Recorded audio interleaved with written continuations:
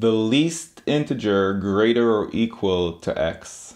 That makes me want to kind of draw a number line and think about going down the number line from right to left and stop right before I hit x.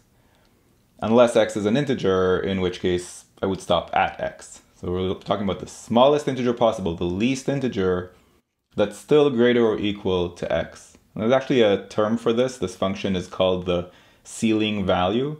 It essentially just means we're rounding up to the nearest integer. And you can read all about that in my book, or you could even just Google the term ceiling value or ceiling function, and you can read all about it.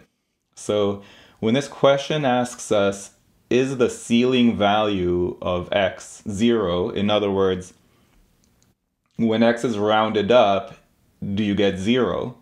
What that's really asking is, does x live somewhere between -1 and 0 on the number line?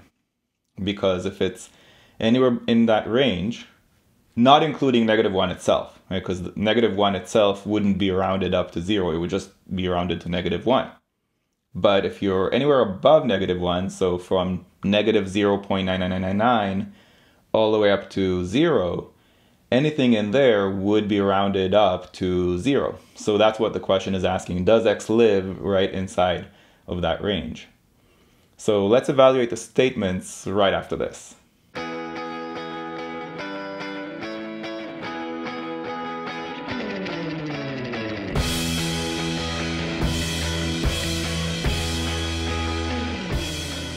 So neither of these statements really answers our question because, statement 1 says we're somewhere in between -1 and +1, right? So does that mean that we're between -1 and 0? We might be there, but we might be on the other side of 0, so not sufficient. Statement 2 says we're below 0, but it doesn't say how far below 0. So are we in between -1 and 0, or are we below -1? We don't know.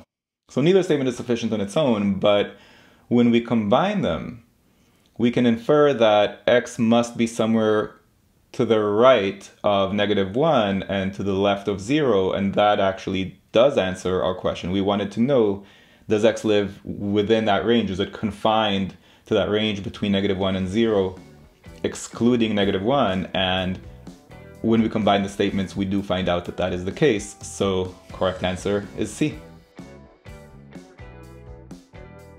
If you found this video useful, go to quantreasoning.com for a lot more where that came from. You should also click that like button and let me know in the comments below what you'd like me to make future videos about. And of course, if you haven't yet subscribed, go ahead and do that and click that bell below so you get notified about future videos. See you next time.